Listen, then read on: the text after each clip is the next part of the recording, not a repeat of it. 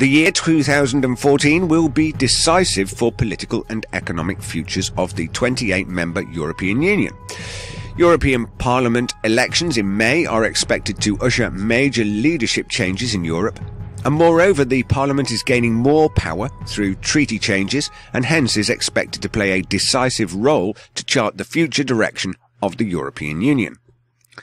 The tenure of the President of the European Commission, the President of the European Council, the EU High Representative for Foreign Affairs and Security Policy, and the President of the European Parliament will end after the 2014 elections and are most likely to be replaced by new faces.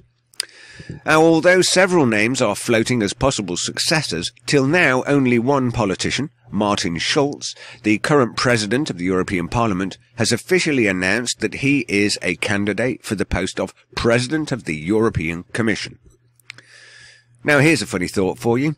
2014 is the centenary of 100 years since the First World War. Different times they may be, but the similarities are scary. The financial conditions, political tensions. They say that those who do not know history are condemned to repeat it. However, perhaps the last 100 years demonstrate that the pen is indeed mightier than the sword. After 2 wars with the objective of German domination of Europe, how interesting that a German socialist, Martin Schulz, should take the seat in office as the President of the European Commission. Now don't misunderstand me, I'm making no comparison with regard to the political intention, merely highlighting the irony of it.